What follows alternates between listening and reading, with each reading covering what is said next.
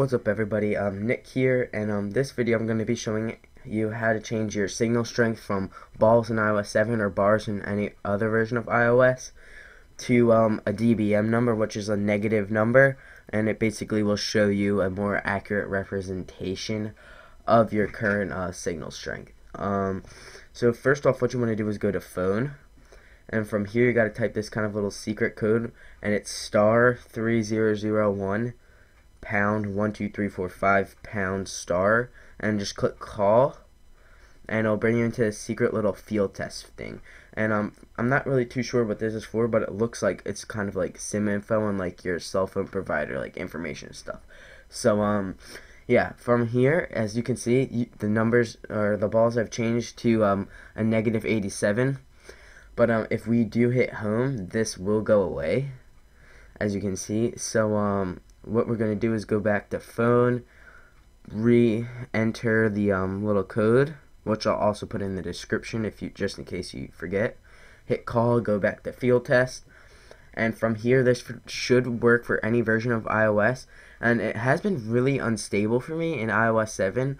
So what I did is I actually rebooted my phone. I did a hard reset, which, if you don't know, is when you hold your power in home and you just hold that down, and that will restart your phone. It guarantee almost will fix 90% of any iPhone problem.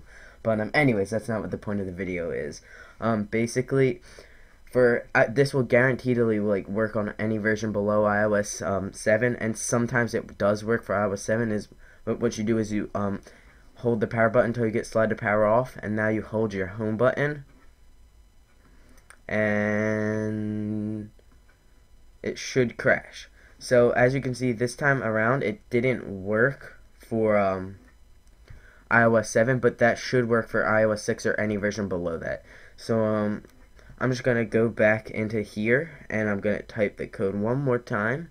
Hopefully we can get it to work this time. So we go into field test, and what I was having to do for iOS 7 was I was having to go to Siri. So basically the same thing, except I would bring up Siri by holding the home button and then tapping the home button to make Siri go away after I was... Alright, I'll just show you actually. You know what? So bring up Siri. Then I was holding the power button till the slide to unlock came up. Then I was tapping the home button once to make Siri go away.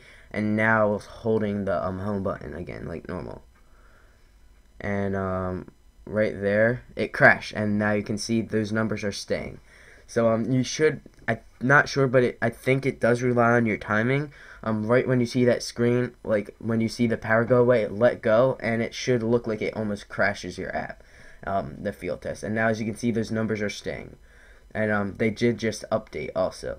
So basically, what this is from what I read, a -60 is about like a full strength, the best signal you could get, and around -110 or around -110 and between that and 120 is where you're gonna start dropping calls and not basically gonna get no service around there. So yeah, -80 is usually what I have in my house and in buildings, which means basically it's just a moderate strength. I can make calls, receive messages, stuff like that. All of that stuff will work fine. But yeah, this was the tutorial for that. So let me know if you have any issues. As you can see, for some reason, this is what I'll tell you. I did do a reboot, and then without having to go into Siri, and that worked for iOS 7. But I didn't just reboot my phone. But it's kind of confusing. But what I'm saying is, if you reboot your phone, the way of just holding the power in the home without Siri should work first try. But I'm not gonna guarantee that. So basically, that without using Siri will work for iOS 6, iOS 5, iOS 4, iOS 3, iOS 2, iOS 1. It will work for any version except for iOS 7. And sometimes work for iOS 7. Sorry this is confusing. But then if that doesn't work, I always exit out of field test. I don't know if it matters, but then I'll just redial and go back into it. And from there, I'll do the... then I'll go back into the field test menu from the code, which is in the description. And then, basically, I'm telling you what I did was then bring up Siri, as you saw, and then hold the power button, and then once that's up on top of Siri, tap the home button once, and Siri will go away, and then the power slide to unlock will be there, or not slide to unlock, slide the power off, and from there you just hold the home button like you saw me do, and it should almost look like it crashes. And now, as you can see, I've just been saying this so you can see that it's not just like a delayed kind of thing. It stays there. I did do this a couple times. This is probably like my sixth or seventh time. I was just making sure it would work. So yeah, it does kind of do live updates, I guess you could say. I'd say maybe around every 30 seconds to a minute or somewhere around there it will update.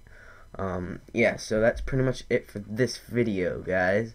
So yeah, let me just show you. If you turn your phone on, it's still there. It's stuff like that. So yeah, thanks for watching. Peace.